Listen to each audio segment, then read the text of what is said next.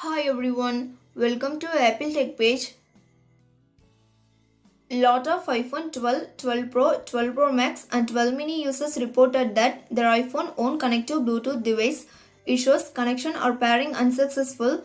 In this video, I will show you how to fix this issue. Solution 1 is refresh Bluetooth and force restart your iPhone. To do this, open Settings app. Tap on Bluetooth. Now turn off and turn on Bluetooth few times, then turn off it. Next, force restart your iPhone.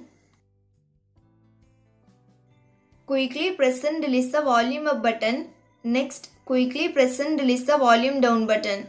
Finally, press and hold the side button until you see the Apple logo. Don't release the side button when you see the slide to power off. Keep holding this button until Apple logo appears. Now turn on Bluetooth, then try to connect the Bluetooth device. Solution 2 is reset network settings. This process resets your Wi-Fi networks and passwords, APN and VPN settings and cellular settings. First, go to Settings app. Now scroll down and tap on General. Again scroll down and tap Reset. Here you have to tap on Reset Network Settings. Next, it will be prompted to enter the passcode of your iPhone.